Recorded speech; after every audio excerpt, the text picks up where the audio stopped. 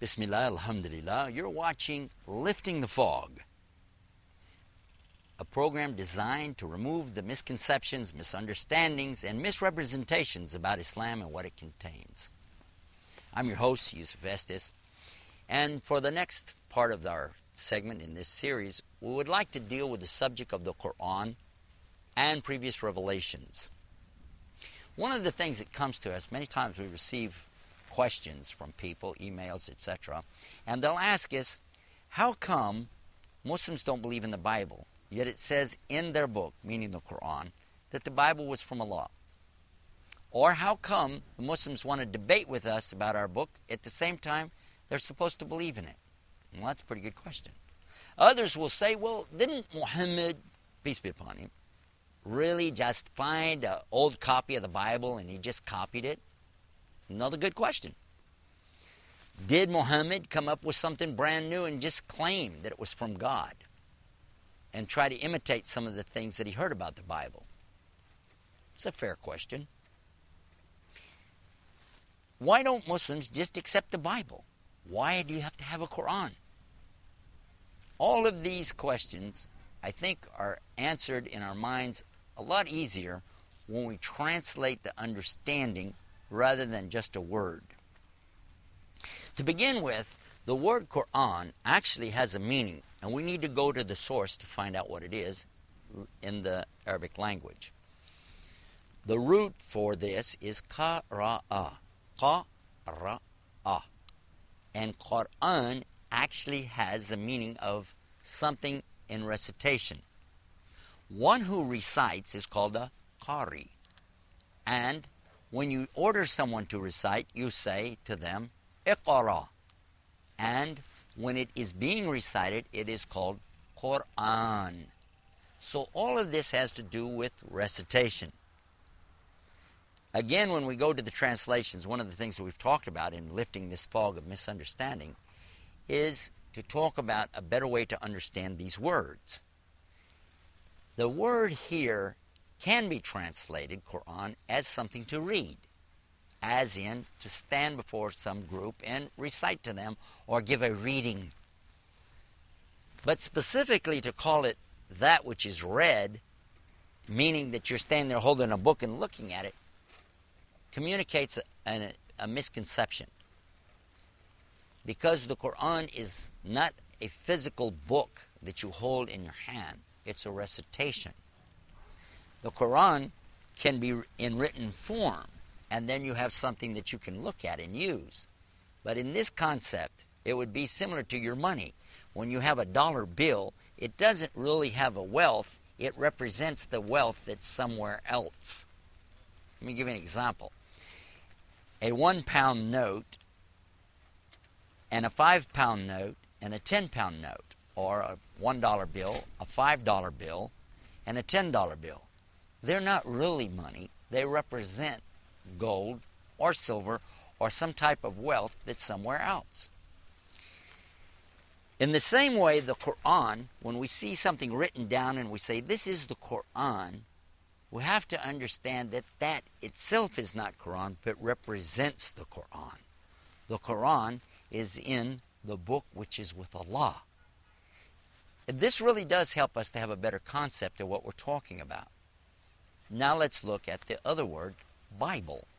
The word Bible comes from the Koine Greek word, biblios. Biblios simply means a book. It's as simple as that. So the word Bible means book. And it's referred to in the Quran.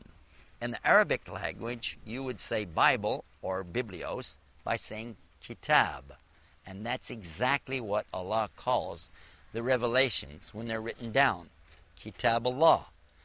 The original Bible, that which came with Moses, when it was written down, put in a book form, could easily be called a Bible or a book. The same when it came to the Prophet Jesus, peace be upon him, it was called a kitab or a book. So in the Quran, Allah speaks about the book, the revelation that came before. The plural of book is kutub. And it says in the Quran that Muslims need to believe in the believe in Allah, His angels, and His books. Kutubihi, Allah's books. So as Muslims, we must believe in all the revelation that came, whether it came with Abraham, or Moses, or David, or Suleiman. We believe in it. What came with Jesus, we believe in it. What comes with Muhammad, we believe in it. But what is it that we believe? One of the things that we notice, especially with a program like this, we're talking about lifting the fog, removing confusion, we have to understand that when we translate something, it's not the same anymore. In fact, that's what the word translate means. It means to change something. So obviously it's not as it was. Whenever the Quran is interpreted into the English language, it loses a lot right away. It doesn't convey exactly the same meaning.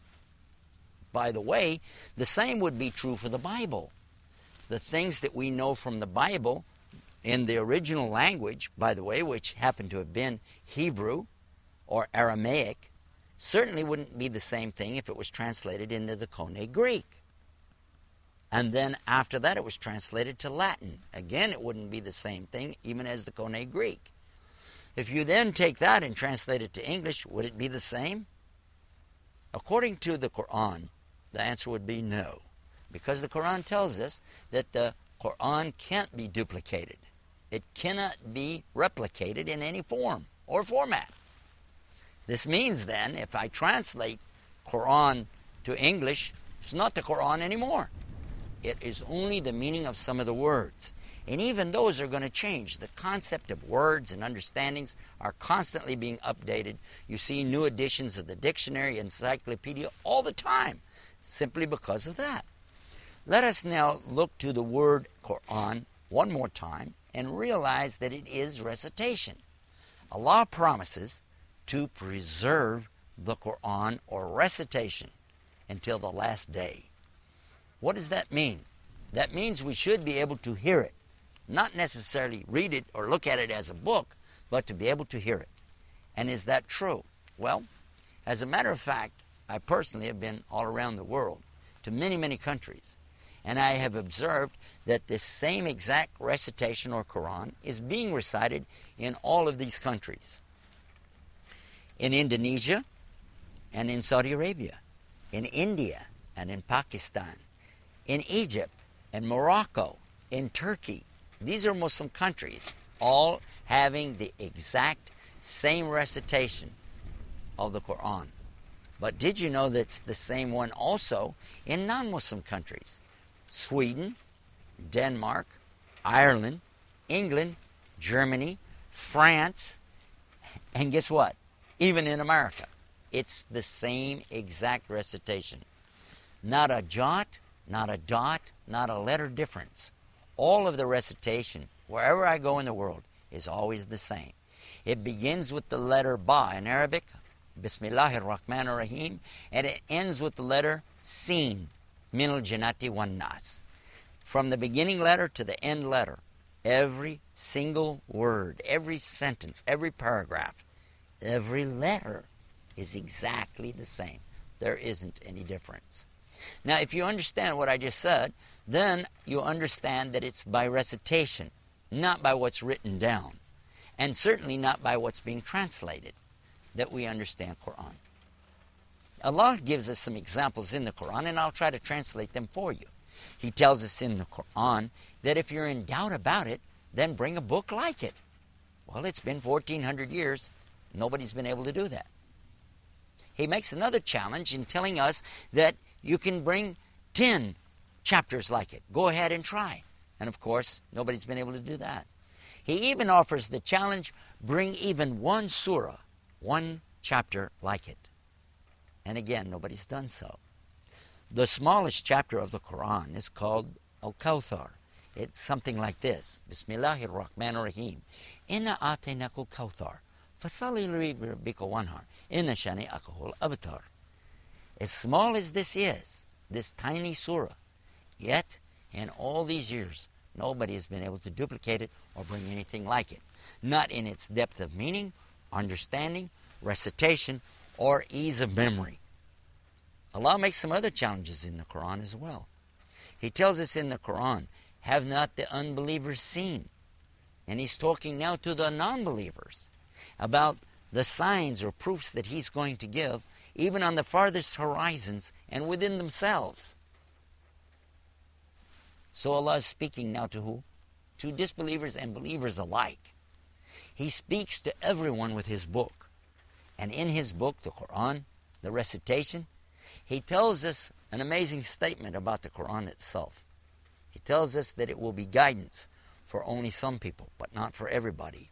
He's telling us that only certain category of people will be properly guided and understand this book. In fact, that's how He begins the book. There are 7 verses in the Quran when it starts out called Surah Al-Fatiha. They come something like this. Bismillahir Rahmanir Rahim. Alhamdulillahi Rabbil Alameen. Ar-Rahmanir Rahim. Maliki Yawmiddin. Iyaka nabudu wa iyaka nasta'in. Ihdina siratul mustaqim. Siratul ladina an'amta alayhim. Ghayrul maghdubi alayhim waladallin.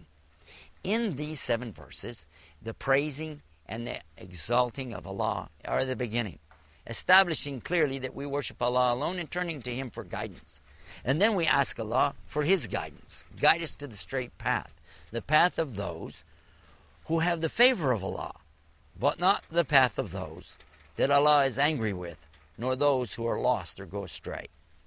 Immediately after this little 7-verse prayer, Allah begins the very biggest of all of the chapters of the Quran, called Surah Al-Baqarah. It goes something like this in the beginning. Bismillahir Rahmanir Rahim. Alif Lam Mim. Dhalikal kitabu la rayba fi. Hudal lil muttaqin. Let's stop right there and take a look at the meaning. The meaning here is that this book that's being recited now is a book wherein there is no doubt. A source of guidance for those who have taqwa. What is taqwa? They're God-fearing and righteous. What does that also mean? It means there's another book out there somewhere that must have doubt in it. Additionally, the only ones going to be guided by this book are those who are going to be God-fearing. It has some other conditions too. Let's take a break and come back and explore those other conditions. You're watching Clearing the Fog, the Misconceptions of Islam.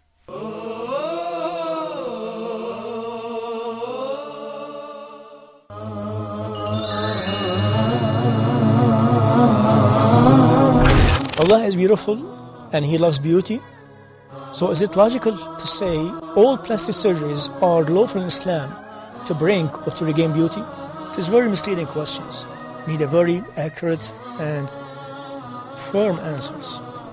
Let us set up the rules and principles to cover all plastic surgeries in Islamic law. How Islam does legalize niqab or veil factor in our modern life? Is it fair to suggest that it is more cultural than it is Islamic? I would rather to answer these questions by just suggesting very shocking fact about niqab. Are you ready for that? How Islam does legalize polygamy when Islam always says that respect natural instinct and natural feelings, and knowing that not a single woman does accept anyone to share her in her kingdom. All what you have said is true. But is there any difference between your natural instinct and your natural desires? Or maybe between your interest or what you wish to have? Or maybe your interest and other interest? Is it true that anything came after the Prophet ﷺ regarding this deen to be considered as a bid'ah, innovation? Is neither this nor that. It seems very well complicated and confusing to many Muslims, especially when it comes to the saying of the Prophet ﷺ, وَكُلَّ مُحْدَثَةٍ بِدْعَةٍ, and Sayyidina Umar saying, نِعْمَةُ الْبِدْعَةُ هَذِهِ. Let us set up the very comprehensive definition of bid'ah according to Islamic law.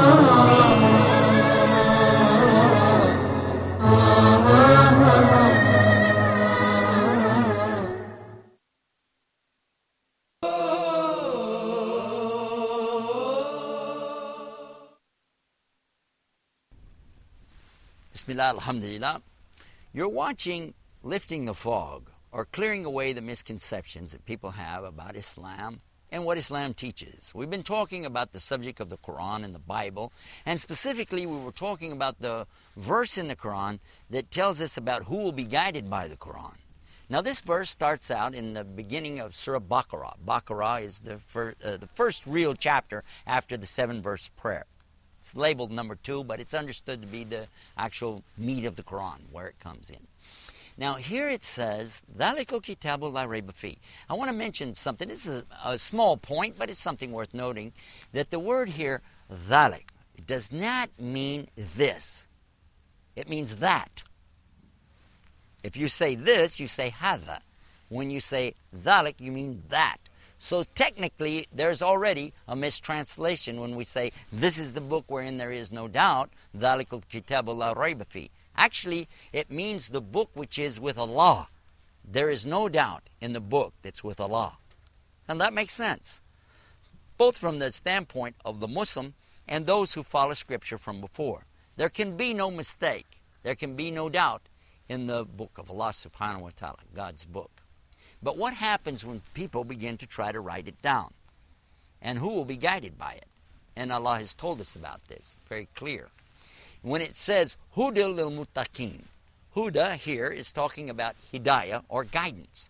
Who are the people that are going to be guided? And Allah tells you, they are the ones who have taqwa, muttaqin. Remember what we said in some of our other programs, when you have a verb or action, when you put mu in front of it, that's the one who has it. Taqwa, taqi, muttaqi, muttaqi'in. Those people having taqwa. What is taqwa? Taqwa is a piousness or righteousness in that they are God-fearing. They're conscious of the fact that, what I'm doing, God is watching. God is listening, and God knows about that. This is more or less the meaning of this word taqwa, God consciousness. In addition to that, Allah names some other characteristics of the person who's going to be rightly guided. He says that they are the people who believe in al-ghaib, which means the unseen. And this includes the paradise. We don't see the paradise.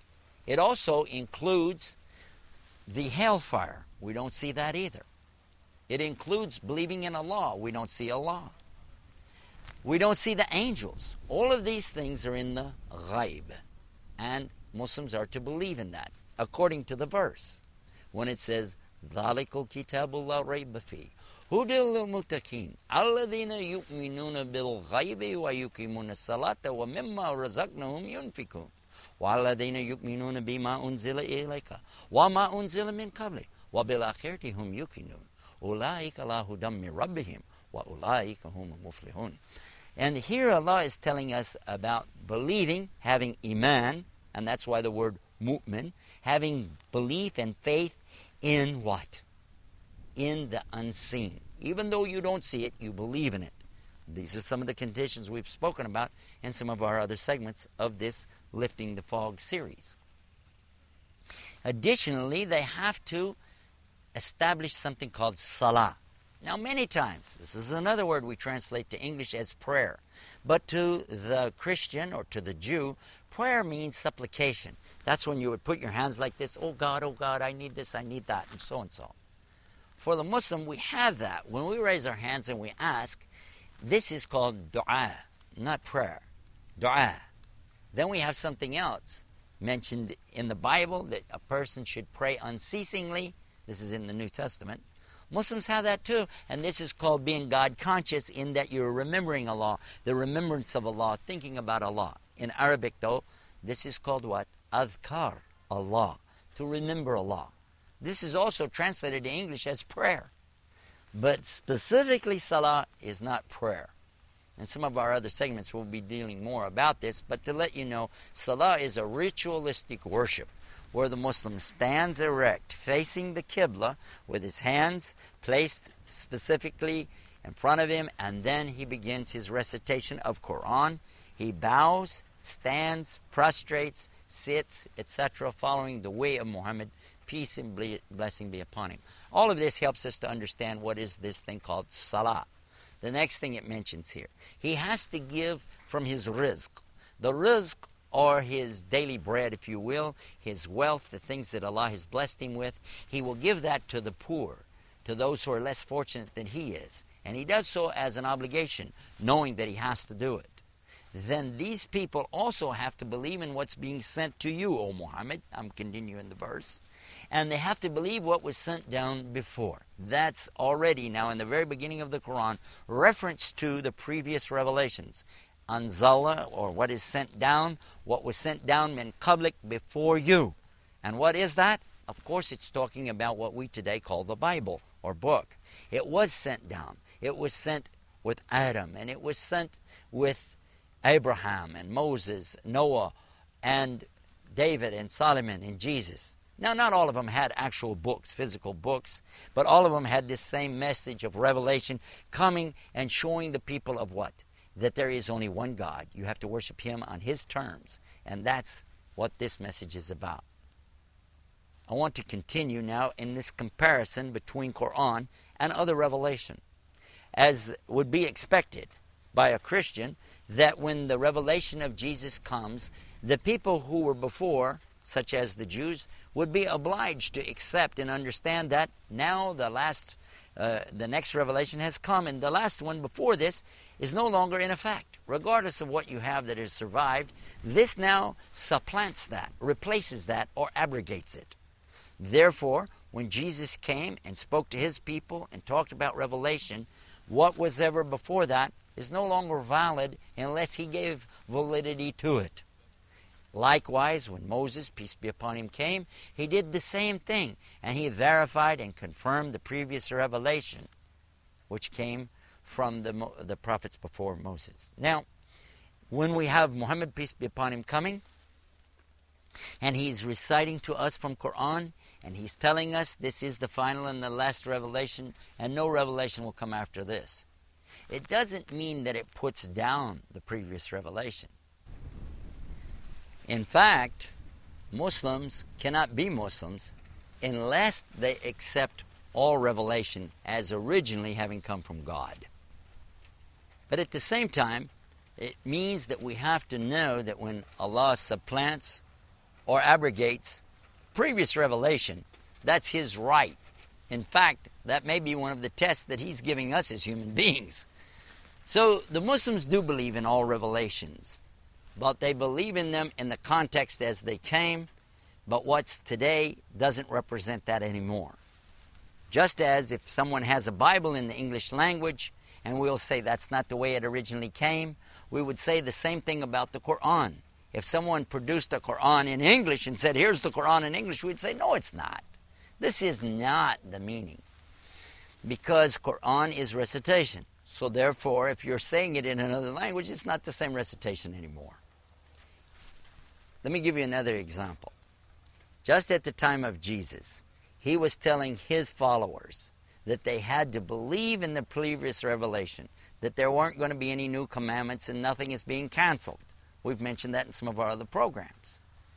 At the same time, though, He's telling them specifically what they're supposed to understand, just in case they may have misunderstood something that came before, or perhaps they weren't privy to that. They didn't know that. So He's clarifying it for them and showing them exactly, regardless of how you thought it was, this is how it is today. And so with that concept in mind, we can now look at the Quran in the same light that we would look at the previous revelation. It is coming clearly saying that yes, that came from God. Yes, you have to believe it. But no, it doesn't exist in its original format today. Therefore, you must accept what's in Quran if you're a true believer in the previous revelation. So it works both ways. A good Christian or a good Jew should be able to recognize these revelations were supplanted, abrogated by Allah. And they need to go with the most recent edition, if you will. And there is no edition of Quran coming after Muhammad, peace and blessing be upon him. Allah said in the Quran that He is the Khatam al-Anbiya. He's the seal of all of the prophets. And there's not going to be any prophet come after Him. And when we listen to what He had to say, He clearly told the people that there would be no new revelation after Him, and that the Quran is the final speech of Allah. So if we understand this, it becomes easier for us to realize that the Quran, the speech of Allah, the recitation, is with us presently, not in a written format, as much as it is in the hearts and the memories of the people today. We have learned the Quran from teachers who also learned it, from their teachers who learned it from their teachers, all of them reciting it from mouth to ear, and each who hears that then teaches the generation after them. So Quran is what you hear and recite. This is an amazing thing when you consider that nothing else can be passed down in tradition like this. If you took a room of 10 or 15 people and then ask each one to sit with you, you're going to tell them something and have them memorize it and then try to communicate this to the next person. Then they in turn will communicate it to the next one and to the next one by one. At the end, it wouldn't be the same message anymore, would it? It would change. Yet the Quran has never been changed. So this is something in Arabic called mu'ajiza, or a miracle. It can't be, and yet it is. It exists today as it was recited at the time of Muhammad. Oh, and by the way, I should mention to you, he couldn't have copied something from the Bible, nor could he have made it up and written it down. You know why? Because Muhammad, peace and blessing be upon him, was known as the illiterate prophet. He did not read, nor did he write. It would not have benefited him at all to have found some previous scrolls or previous books, because he wouldn't be able to read it anyway. There are many narrations in the traditions of Muhammad explaining that whenever something had to be read, he would have to bring someone who would read it to him and tell him what it said. Even when he signed a document, he did so with a seal or khatam, which is on a ring. You press it down in the wax, just like the kings do when they press this seal. And that's the way he signed, because he didn't even write his name. So if you understand that he couldn't read, couldn't write, yet the Quran is an amazing thing in its recitation form, how could somebody come up with this, made it up on their own? The Quran is the recitation of Allah. It is the complete and final revelation from God Almighty to mankind. It confirms, verifies, and authenticates all the previous revelation. The final point is, we as Muslims don't debate about the Bible being the Word of God. We know it was. We just know it doesn't exist in that format anymore. We also don't accept the Quran in translation either. So this is the meaning behind believing in the kutub, or the books of Allah subhanahu wa ta'ala. We hope we've been able to clear up some of the misconceptions with this edition of Lifting the Fog. Stay tuned for more.